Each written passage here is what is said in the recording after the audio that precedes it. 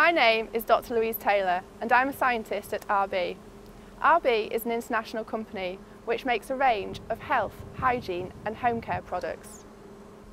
My name's Dr. Matt McGurr and I'm also a scientist working at RB. We both work in the research and development area of the company. The role of research and development in RB is to understand what the consumer wants and needs and to find a way to deliver a product to meet that need. Today, we are talking about a healthcare product which is sold around the world, Gaviscon. This is a product that provides relief from indigestion and heartburn. Heartburn is a painful condition where the hydrochloric acid naturally present in the stomach escapes into the food pipe, also known as the esophagus. This process is known as acid reflux and can cause extreme discomfort. Acid is a corrosive chemical which reacts with many different materials. A way to measure how strong an acid is to look at its pH. The pH of the acid in your stomach is pH 2, which means it is pretty strong. It needs to be this strong in order to effectively break down the food we eat. When this escapes from the stomach, it can cause extreme pain and creates a burning sensation. People use Gaviscon as it forms a barrier or raft on reacting with the acid in your stomach. The raft prevents the acid from travelling up the food pipe.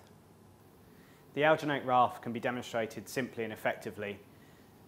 The conical flask represents the stomach, the acid represents the stomach contents, and the neck of the flask representing the esophagus or food pipe. We add 10 centimetres cubed of Gaviscon.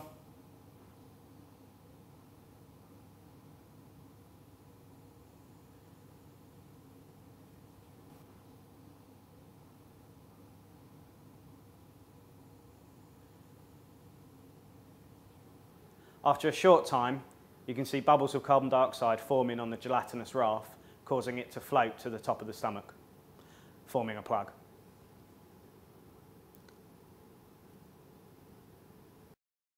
At this point, we can invert the flask to show the raft stopping the stomach contents escaping.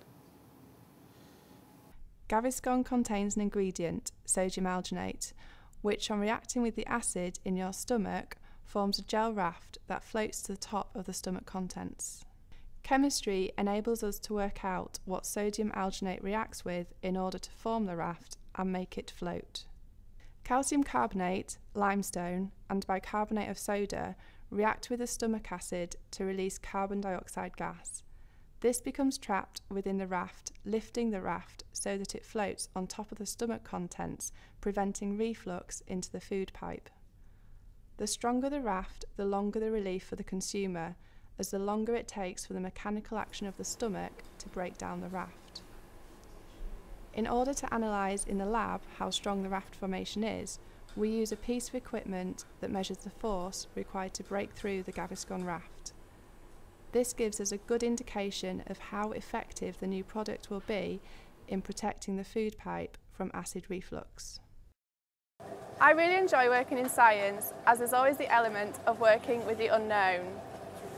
What's really satisfying is once we've overcome the challenges, the direct results can be seen in the form of a finished product which can be bought by millions of people all around the world.